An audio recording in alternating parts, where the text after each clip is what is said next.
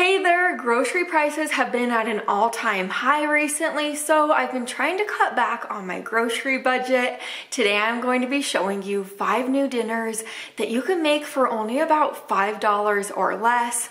I know all of these meals are super duper cheap, but they're not lacking in flavor. They are nutrient rich and your entire family will love them. So I hope you can find this video helpful, and let's go get started. I'm so excited to share this first recipe with you today. We are making this cheesy manicotti, and while I'm at the grocery store, I do want to show you the products that I picked up to stay right around $5. I first headed down the pasta aisle and I picked up this box of manicotti. Manicotti's a little bit more expensive than regular pasta, but trust me, it's worth it for this recipe.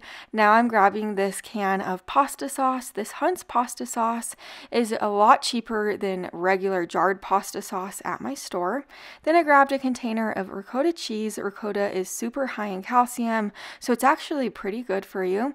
Now I'm grabbing a block of mozzarella cheese. Let's head back to my house and get cooking. To this pot of boiling water, I'm adding in all of my manicotti shells right here, and I'm going to cook them according to the box instructions. While we have that cooking away, I am going to shred up half of our block of mozzarella cheese, and since I am only using half of this block, I'm going to stick the other half of the block in my fridge just for future recipes. And this is quite a bit of cheese, you know, we're just using half of that block, so that cheese does go pretty far. And into this big bowl, I added my container of ricotta cheese along with half of the cheese that we shredded up. Next, add in a tablespoon of minced garlic and our seasonings, a half a teaspoon of salt and pepper, a teaspoon of onion powder, garlic powder, and Italian seasoning. Give this a really good stir.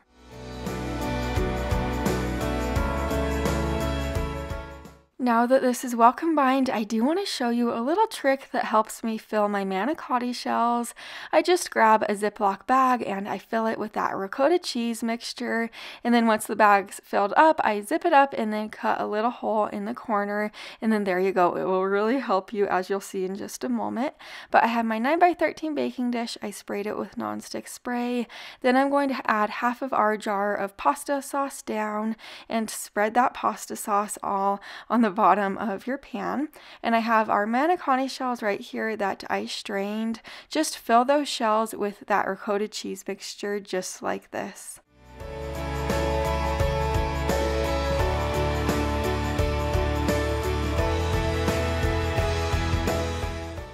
Don't worry if some of the shells overlap. Go ahead and pour the remaining pasta sauce all over the top and spread it out. Then you're going to sprinkle the top with the remaining mozzarella cheese. This will bake in a preheated oven to 350 degrees for about 30 minutes. Here's what dinner looks like. This meal is so flavorful and so good. It's also a meatless meal, and in my opinion, you will not be missing the meat just because that ricotta cheese is so high in protein. It's also super high in vitamin B12, so it really is pretty good for you. I also served this with a side salad with some toppings that I had on hand. My family loves this dinner. Now we're making this white bean and spinach soup. So while I'm at the store, the first thing I'm going to grab is an onion, and typically yellow onions are the least expensive onion at the store, but today I looked over at the white onions and they were actually the same price as the yellow onions, and I just grabbed a white onion. We like how the white onion has a little bit sweeter flavor, it's high in fiber and super anti-inflammatory, so I put that in my cart. The next thing I'm going to be grabbing is a can of cannellini beans. After I put those cannellini beans in my cart, I grabbed a can of petite diced tomatoes. This is a big can of diced tomatoes. It's about 28 ounces. And the last thing we're going to be grabbing is a bag of frozen spinach. This frozen spinach has 12 ounces of spinach in it. There's a ton of spinach in this bag for only $1.12, so it really is a really great value. So back over to my house, I'm just going to dice up our onion, and over to my pot on the stove. I'm adding in about a tablespoon of olive oil. Once my oil's hot, I added the onion right in there. I'm going to cook the onion for a couple of minutes just to soften it. Once the onion gets nice and soft, I added in about a tablespoon of minced garlic. Give this a stir, let the garlic become fragrant. It only takes about 10 seconds. Now add in a teaspoon of salt, half a teaspoon of pepper, a teaspoon of oregano, and then one of these bouillon cubes. I like to keep these on hand and they go really far in recipes. Like I'm just using one for this specific recipe.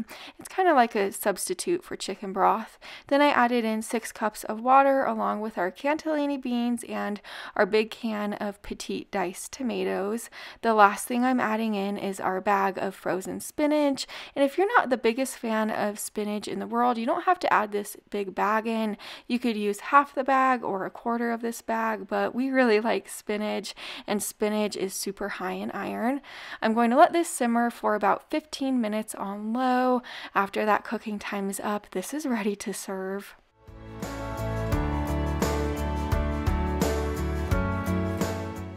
Here's what my bowl of soup looks like. I topped mine with some of that mozzarella cheese I had on hand, but you don't have to if you don't want to.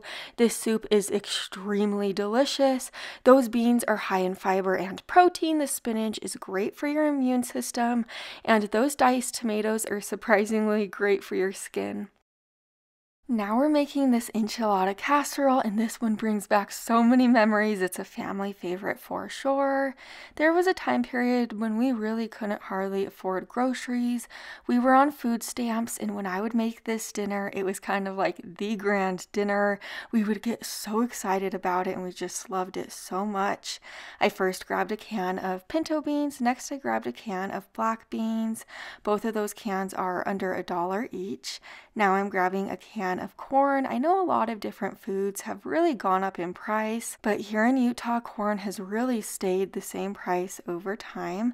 Now I'm grabbing a can of enchilada sauce. Over the years, I found that this is the best priced brand in my area. The last thing I'm grabbing is a bag of corn tortillas. I definitely suggest you grabbing corn tortillas over flour tortillas, just because corn tortillas hold up best when baking. Let's head back to my house and get started. To this medium-sized bowl, I'm adding in a tablespoon of minced garlic. Next, add in our drained can of corn. Then add in our pinto beans. I did drain and rinse these pinto beans and our can of black beans as well.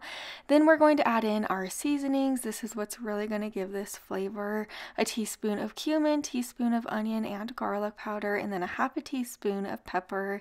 Give this a really good stir.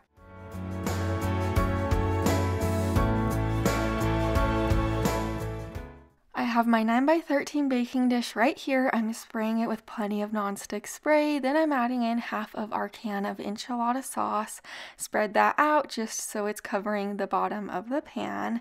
Then you're going to add about 6 corn tortillas down at the bottom of your pan. Over the corn tortillas, go ahead and add about half of that bean mixture that we made up. Over the bean mixture, you are going to add about 6 more corn tortillas. You could always add more or less corn tortillas depending on if you like a lot or a little bit of them. Then over the top, add the remaining bean mixture and the rest of the can of enchilada sauce. This is completely optional, but I did have a little bit of some Mexican style cheese on hand that I wanted to use, so I sprinkled that over the top, but if you don't have cheese, you don't have to add it. This baked on 350 degrees for about 30 minutes.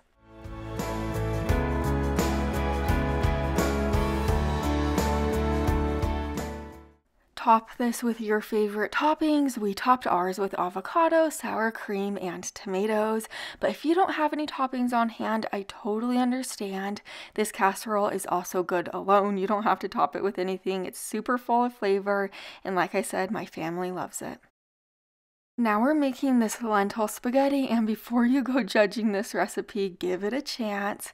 I headed down the bean and rice aisle and I grabbed a bag of lentils. This whole bag is $1.34, and I didn't even use half the bag. I only used a half a cup of it, so this is very affordable. Lentils are also considered a superfood. Next, I'm grabbing another can of spaghetti sauce. I'm just grabbing the garlic and herb flavor right now. Then we're going to go head over to the spaghetti spaghetti noodles, and I did grab a bag of these spaghetti noodles for under $1. Now let's head over to the frozen vegetables, and I grabbed a bag of this zucchini blend. I have been craving like zucchini and squash recently, so this is why I grabbed this bag, but you could use any type of frozen vegetables you like for this recipe. Let's head back to my house now and get started. The first thing we're going to be doing is cleaning and rinsing our 1/2 cup of lentils. So I just have my over the sink strainer right here. I'm just adding the lentils and I'm going to rinse them and kind of sort through them. Since lentils are grown in the ground, you might find like a little pebble in there, so just look through them. I just found like a little bit of dirt, but after I was through cleaning our lentils, I brought them over to the large pot on my stove and I added them right in there. Next, you're going to be adding in about 2 cups of water, or you could use broth if you'd like for more flavor. Now I added in a bay leaf along with a teaspoon of oregano, 1/2 teaspoon of salt, and a 1/2 teaspoon of pepper.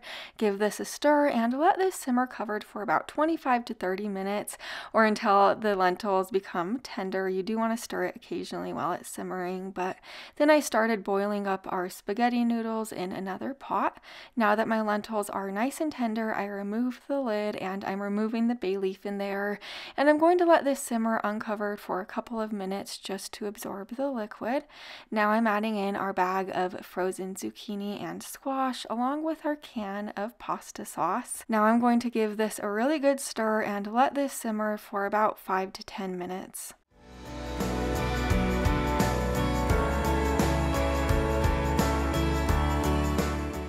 While this was simmering, I did stir it occasionally so nothing stuck to the bottom of my pot, but once the simmering time was up, I just added my drained spaghetti into the pot.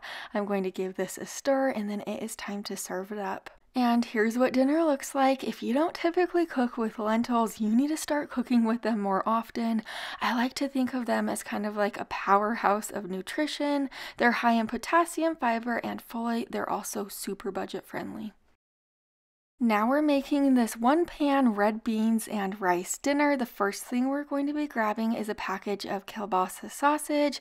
You could grab any type of sausage you like, but do pay attention to the price per ounce. As you see, this brand, it's about 30.7 cents per ounce. I looked around to see if I could find any cheaper, and I did. I found this brand, it is only 24.8 cents per ounce. So we do have quite a bit of savings just getting that brand. Next, we're going to be grabbing a big package of red beans and rice. My family really likes this dinner, so that's why I grabbed the family size box. Let's head back to my house and get started. The first thing we're going to be doing is slicing our sausage into half moons, just like this. And I do want to let you know, if you don't want to use sausage for this recipe, you could always use ground beef, ground chicken, or ground turkey as a substitute. I brought my sausage over to the pan on my stove. I have a tablespoon of hot olive oil in there. We are just going to brown the sausage on both sides. This is going to create a lot of added flavor.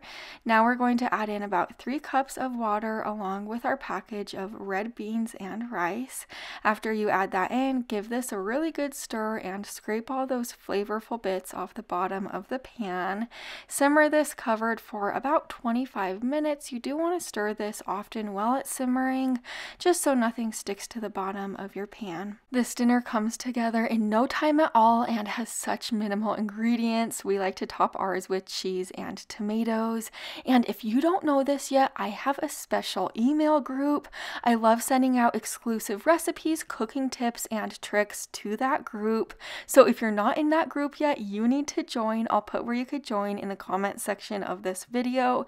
It's completely free and I would love to have you there. I have so many more $5 dinner videos like this on my channel, so make sure you're subscribed so you don't miss the next one. I'll see you there. Bye for now.